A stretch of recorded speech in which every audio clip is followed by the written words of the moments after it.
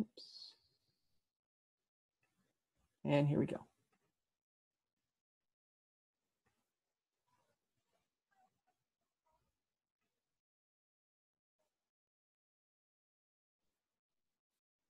You'll get a couple of replays here and we'll watch it again in real time.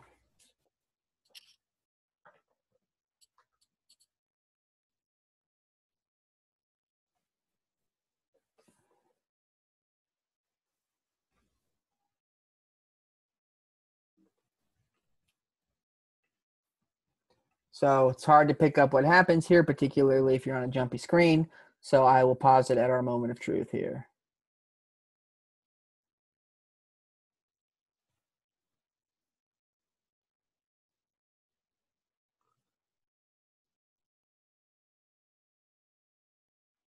Hits the player's hand right here. So watch it one more time in real time, and then I'll come back and pause it again at the moment of truth.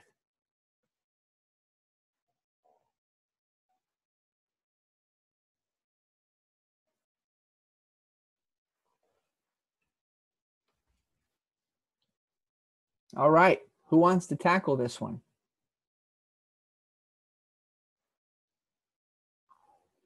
No volunteers. Vincent, go ahead.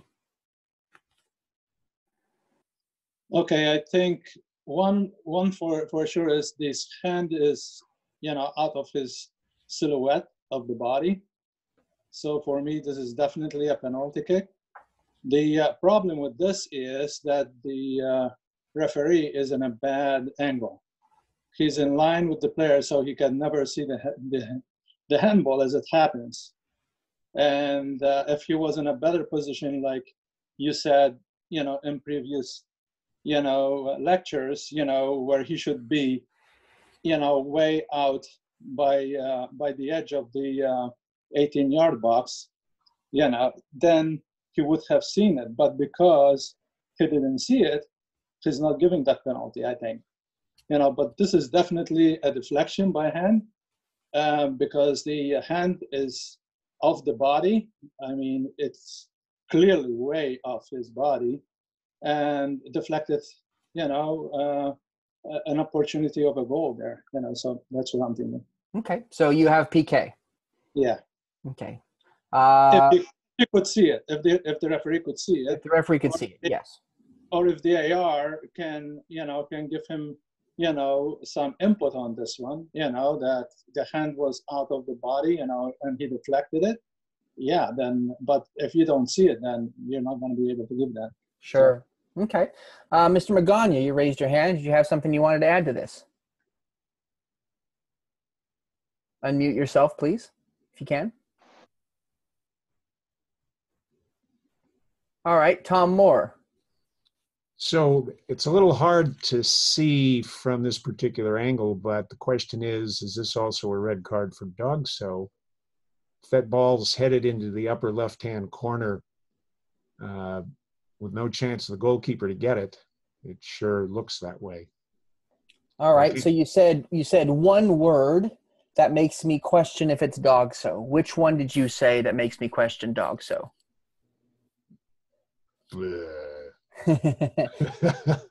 Not sure. Anybody want to pick up on the one word that Mr. Moore used that makes us question if it's Dogso or not? Assad. Goalkeeper. Okay, that's one word. That's not the word. Robert. Damn. Vinci. If. Very, very perceptive. If. Denying an obvious goal-scoring opportunity means it's obvious, which means we don't have to say if. If we find ourselves saying the word if that had happened, it means it's not obvious that it actually was going to happen. And that means we're probably not going to have Dogso. However, Tom, you bring up an interesting point. What do the laws of the game tell us about stopping a shot with our hand? Do we remember this from previous webinars? Yeah, it's illegal. It certainly is. Yes, we have a handball. Anybody want to chime in on the misconduct aspect of this? Do we have no misconduct? Do we have a yellow card, or do we have a red card if you're going to deem this a handball? Jeremy. I've got my considerations open here, and I'm reminded that the player did try to deceive the referee.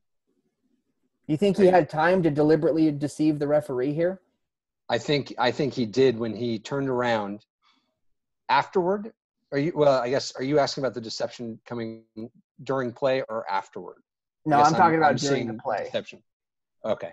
Forgive me. Yeah, I may be out of my depth. No time there to think about blocking that shot in a way to deceive the referee. Yeah. Totally fair. Yeah. Okay. Kevin, thoughts?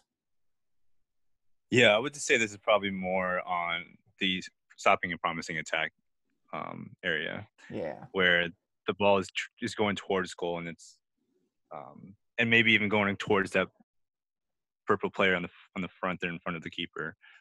But I think it's going to be more on the stopping and promising attack area. Yeah, so what we want to do with misconduct is if somebody takes a shot on goal, but it's not an obvious goal-scoring opportunity, meaning there's defenders, there's a goalkeeper, it's not clear if it's actually going to be on frame or not, all those things. If it's not obvious a goal-scoring opportunity, but someone takes a shot and it gets blocked with a hand and you decide it's handball, it's automatically a yellow card. If you block a shot with your hand and you deem that to be a handball, it's a yellow card at minimum, and then you have to take all the dog so considerations into consideration and decide if you're going to give a red card or not. But if someone blocks a shot with a handball, who's not the goalkeeper, then we're at minimum going to want to have a yellow card. So that handles our misconduct portion. Is everybody in agreement that this is a handball? Is there anybody who doesn't think this is a handball? Jairo. It looks from the clip that the ball may have hit the player on the knee first, and then it hits the handball. But it's not clear from what I'm seeing. So if it hits the knee first, he has played the ball with the legal part of the body, and then it's not a handball. Okay. What does the law say about the arm being away from the body in an unnatural position? What do you do with Dash? It doesn't look to me like it's that unnatural. It's position at this point of the hand. If it hits that knee first. All right, Victor, do you want to comment on that?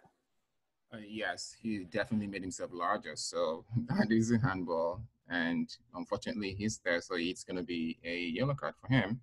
Definitely, but I also want to say, just to go a little further, to respond to. Hold on, Victor, stop for just a second. I'll let you go on to that, but I want to button up this topic first. Okay. If a player has Victor's 100% correct here. If a player has made himself unnaturally bigger by putting his arms outside of that natural silhouette, even if the ball bounces off the leg like it might have here, if it hits the arm when it's been put in an unnatural position, it's still going to be a handball. So the question about the unnatural position sort of trumps the part about whether or not it hit the leg and then bounced up, as long as the arm is in an unnatural position. In this case, he's got the arm away from the body. It's outside of the silhouette. It's creating a barrier. And so when it skips off the leg, if it does, and we can't tell, but we're going to say if it does and then it hits the arm, we still have a handball because the arm is in an unnatural position. If the hand is in a natural position and a player plays it off of their own body, meaning if they kick the ball and it comes up and hits their arm, that's very different. But this is not a player playing the ball, and that's an important thing. This is a player who has put his body in the way with the arm in an unnatural position. So I want to make sure we clarify that first. Now, Victor, please go on with what you were going to comment on next. Okay, thank you. So in this situation also, considering where the center referee is, with proximity to, or with reference to whether he's able to see exactly what happened at the time the ball actually hit that player, he is not in a position to make credible decision here. So this is where the assistant referee can and should assist help the referee in getting the decision right. Yeah, guys, so Victor's spot on here. This is actually not only a handball clip, This is also an AR involvement clip. So Victor, well done for the perception there. The challenge with this one is that the only way a referee ever gets an angle of view to actually see this definitively is if he takes a very, very extreme position. He'd have to be way out here somewhere to actually have the best angle of view. Because even if he comes to the right by 3 or 4 or 5 yards, there's still another defender that's right in front of this player in purple. This guy right here. If he comes over to here, at the moment this shot gets taken, there's no chance he's going to be able to glimpse through all of this and see what the starting position of that hand was. It's just not possible. And so this is a situation where if the AR is able to perceive this, we want the AR to be involved. Now, there's going to be a question about whether they can, if we're going to be all honest and fair to the assistant referee. It's hard to tell if this is a shot or a cross. I do think it's a shot, but it is hard to tell. And we do have a player in an offside position. So there's a potential chance that the AR is going to be too focused on a potential offside decision here. But the one saving grace we may have is the player in question here on the handball is also the offside line. And so if the AR is going to be staring at anything, it'll very likely be this player who is the offside line, which probably is going to mean the AR can be involved. The question here is should, and this is one of those unusual situations because of the position of the referee and the fact that only an extreme position would allow you to see this. We would expect the assistant referee to get involved here. It's a tough one to get involved in. You got to be 100% confident, but if you're able to see it, this is one that the referee is going to be extremely screened from and not able to help with. For those of you that have worked with me on games before, you note that this is the exact scenario that I talk about. If you have a handball on the left side of the body on an attacker, on the defender's left side of the body, facing you as the AR, the referee will very, very likely be screened, and you have to be involved here if you can be. So Victor, excellent job there with that pickup there. This is more than anything an assistant referee involvement clip, and it's a tough one. So nice job there. Any questions on that? Randy, comment. Yeah, Matt, if you're working a match like this and you don't have comms on and you as an AR see this clearly, do you call the ref over and the ref doesn't come to you for advice? Do you call him over? Do you put a flag up? What's the recommendation there? You know, that's going to depend on the referee and something that you ought to cover in the pregame. I go back and forth on this one, honestly. I think there's a lot of risk in putting the flag up, but the referee might not come to you if you don't. So it's going to be hard to get their attention because this is, just going to go out of bounds for a corner kick, and the guy gets surrounded. So if the referee's not looking for help, quite honestly, without shouting at him or doing something really extreme, you're going to have a hard time getting their attention. So, the referees that are wearing comms or using beepers are going to be the ones the best positioned to help with this.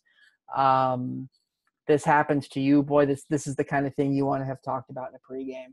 I mean, it's situations like this that are the reason we have a pregame to begin with, because this is not an easy decision to get right. It's a hard one for the AR to be involved in, and you have to have talked about it beforehand. If it's me in the game, if I'm the referee, I'm going to ask the assistant referee probably to put a flag up here if they're 100% sure.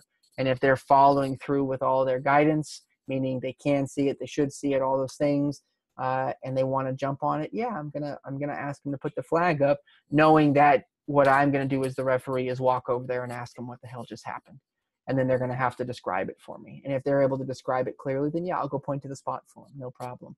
But I'm a referee that welcomes more of that involvement and has confidence in my ability to talk my way out of it. If I decide you're not confident in that decision, another referee may not have that same approach. So, it's a long way to say there's no good answer here, but you need to talk about it in the pregame.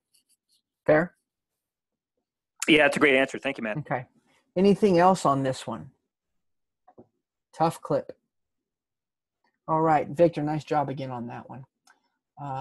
We've got time for one more clip, so I want to make sure I pick the right one.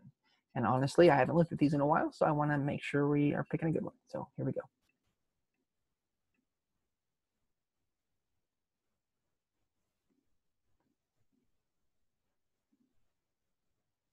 Ah, not a very good one. Next one's a good one. No, I remember now. Okay. Last clip of the night.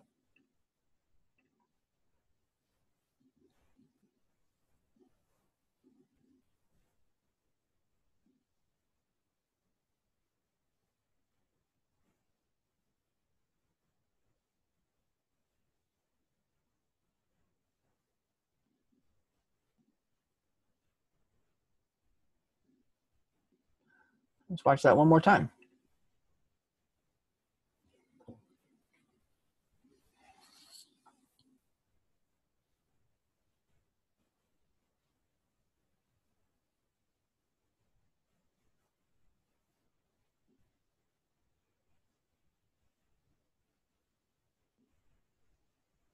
All right. Who wants to take this one on?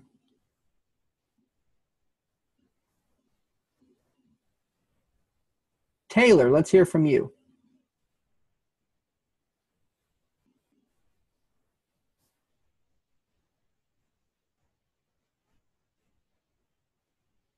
Nothing? Okay, Wendell? So it's a long ways away, and I believe that's Karen in the middle, who has white badge. So I'm not going to try to overrule what she says here, but it looks like she might have had a poor angle here. What I'm seeing is that it looks like the white player makes contact with the ball, but then makes unfair contact with the yellow player, not allowing her to be able to play after that. And then everything after this speaks to me about what does soccer expect here. All the yellow players expect a foul there. And if you watch the body language of all the white players, if you pause it right here, Matt, they all expect the foul to be called right here too. Literally everybody is flat-footed expecting that call. I think this is call what's expected, yellow card, spa, free kick for yellow going in. Okay. So you have free kick and yellow card. Anybody else have something different? Want to comment on anything? I'm unmuted now. I was going to say a lot of what Wendell says. Everybody expects that foul. It seems like the referee's caught out of position. She can get advice or guidance, or I don't know what the word I'm looking for is, take a hint from the players on the field. Everybody, including the white team, seems to stop here and one expects a foul. Okay. Anybody else have anything different to add? Anybody disagree with yellow card on this? Christoph, go ahead. Yeah, so from my angle, at least, it looks like if she gets through that player, she's basically one-on-one against the goalkeeper. So for me, that would be a dog zone. So you have red card here? Yeah. Okay. Does anybody else have red card here? Leah? Okay, here I'm unmuted. I believe there was another defender on the far side, so I would not say red card, but I totally agree with Wendell. I think it was a promising attack. The white player took out a promising attack. There's another white player, though, so I don't say dog, so I say yellow for Spa. Okay. Spencer? Promising attack was what I was going to mention as well. I think it's not a dog, so distance and direction are missing in my mind for a red card, but clearly a yellow card. Okay. Mike, Dishno, anything else different to add? No, nothing too much difference. For me, the distance is a little bit too great. But I would say if she doesn't fall here, she has got a pretty good chance of getting in on goal. The defender's never going to get there. So skill level of the player, if she doesn't fall right there, we're 1v1. So that would be the consideration for a red card for me. It's direction to goal. She's going to have control of the ball. There's no defender close, and the only outlying thing would be her distance from goal. And quite honestly, I think she can get there. So Robert, Vinci, I'm going to call upon you again. Mike said 3 words, 2 of them at once, and then the second one or the third one later that have to do with dogs. So which ones were they? I missed them, Mike. Oh, Matt. Okay. So they were pretty sure and I think. If we're pretty sure, it means it's not obvious. If we think they can do it, it means it's not obvious. So I would agree that the distance is probably good here. Direction, not so much. Possession of the ball for sure. But believe it or not, this defender means it's not exactly clear. Because this player is sprinting dead on.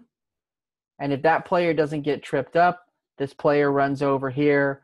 They're about the same distance to a shooting position, and she's coming in at an angle. So definitely a spa situation here, stopping a promising attack, not dog. So last thing I'm going to ask anybody to comment upon, what does the referee do? What could the referee do differently here if they're going to choose not to call a foul? Anybody want to think about that? Jose. Can you hear me? Yeah. I think what probably also maybe made all the players think that she was calling a foul was that she was running to the spot where the infraction occurred. So maybe if she kind of if she didn't run all the way to the top of the penalty area and just kind of waited more upfield, that would kind of give a message that she wasn't calling a foul. Yeah, very good point. The referee, by running in here, everything about her body language suggests that she's running to the spot of the foul. And the only reason you run to the spot of the foul is to award the foul. So, in fairness to the referee, there's not much she could have done differently in this scenario. She's appropriately positioned in the run-up to this play. This is a perfectly reasonable spot to be in because play is going to the left. Play goes to the left. Potential challenge here. Perfectly positioned to see this. And then, there's nothing she can do here. This is just a quick counterattack on a long ball. So positioning-wise, nothing we can ask the referee to do. She's been perfect up to this moment, and this is one of those freak plays. So I think because we're talking about a yellow card situation for this player, what does football expect? I think football expects a foul to be given here. And I think the body language, everything about the player suggests it. So the simple solution here is to do what the game expects, call the foul, show the yellow card. If for some reason you're not going to, don't run into the space like this referee has done here because that's confusing body language to the players. And so if you're going to wave it off and say no foul, stop where you are, wave it off and say no foul, and get on with the rest of the game. Questions on that?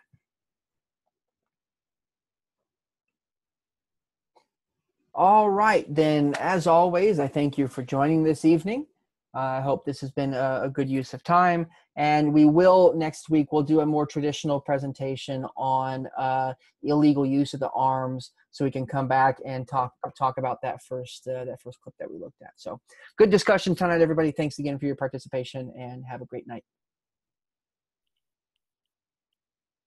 Have a great night, Matt. Thanks, Matt. Thanks. Thanks, Matt. Thank you, Matt. Here.